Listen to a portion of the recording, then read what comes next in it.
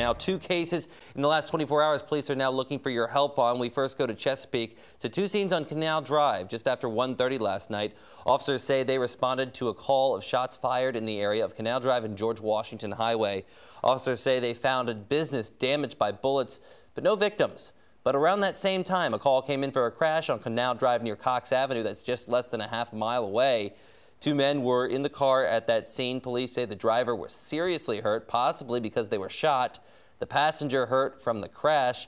They are both expected to be, or the crash passenger, I should say, is expected to be okay.